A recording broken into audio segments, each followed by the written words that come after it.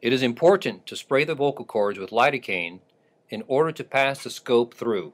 Involuntary muscle spasms are normal. However, numbing the area will allow the bronchoscope to pass through more easily. Notice here the racing stripes or longitudinal muscle that run along posteriorly. The cathedral arches are trademark for healthy tracheal rings that run the length of the trachea anteriorly. The esophagus lies directly behind the trachea. Be aware that the innominate vein passes over the trachea closer to the carina. Left and right recurrent laryngeal nerves adhere bilaterally to the trachea. The longitudinal muscle that runs posteriorly will continue to run down the left and right main bronchi and often into the lower lobes.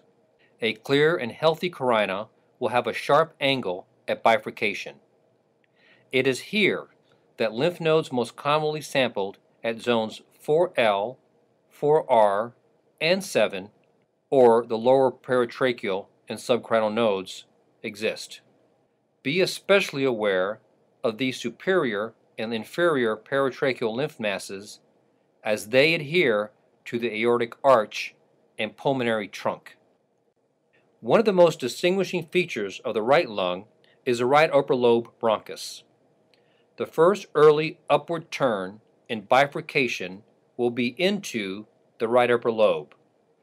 This can be found proximal to the secondary carina. The bronchus intermedius will lead towards the right middle and lower lobes.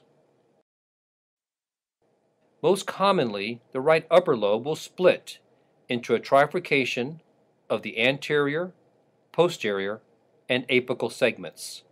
However, here we only see a bifurcation of the right upper lobe.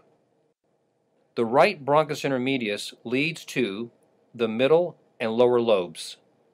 The longitudinal muscle can be seen running along the posterior wall of the RBI and commonly seen entering the right lower lobe. As you can see in this example, the right middle lobe splits into medial and lateral segments. In comparison, the right middle lobe is considerably smaller in diameter than the entrance to the right lower lobe.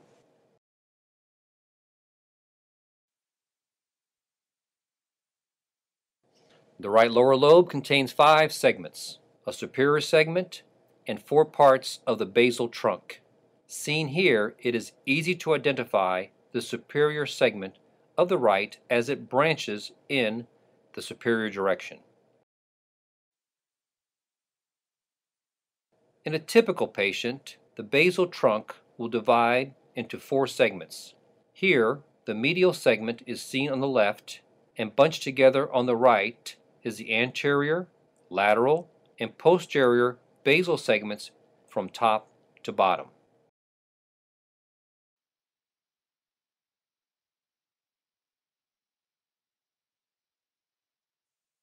Similar to the right main bronchus, notice the longitudinal muscle that runs posteriorly for orientation. Unlike the right bronchus, there are no early branches. Turn the scope 90 degrees to the left so that the anterior wall should be at the 3 o'clock position of the scope. So that way the scope can retroflex into the left upper lobe compared to being turned the opposite way. The bifurcation between the left upper and left lower lobe is easy to remember. Okay. Up is the upper lobe and down is the lower lobe. Longitudinal muscle also has a tendency to run into the left lower lobe. From this view, we can identify the bifurcation of the lower lobe into its superior segment and basilar trunk. The left upper lobe splits into the lingula, seen on the right, and an upper division. The lingula is identified by its rightward direction and bifurcation into inferior and superior segments. The upper division of the left upper lobe creates a trademark Mercedes or peace sign and is trifurcation of the apical, posterior, and anterior segments. In this example, the scope is flipped around to gain access to the left lower lobe divisions. and the superior segment is now to our 3 o'clock position and the basal trunk at the 10 o'clock position. The basal segment will contain an anterior, lateral, and posterior basal segments. However, it is common that the anterior and medial segments will fuse.